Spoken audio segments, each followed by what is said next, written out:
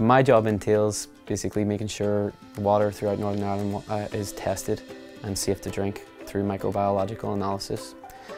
This includes such testing for E. coli and coliforms, making sure basically there's none in the water supply. This would be from treatment works, from service reservoirs, burst pipes, mains rehabilitation work, and all the way through to customer doors. When our sampling team will go to the customers and take a sample directly from their tap to monitor that our treatment process is working.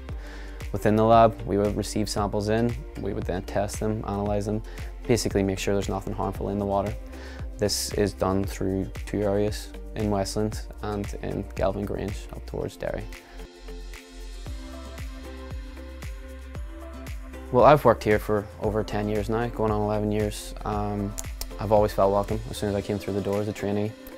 I have met great people, all the staff, the teams that I've worked with, all encouraging, all lovely people.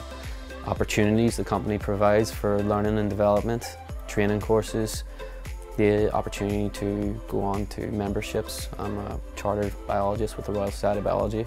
They pay for that membership every year and they encourage me to go into it.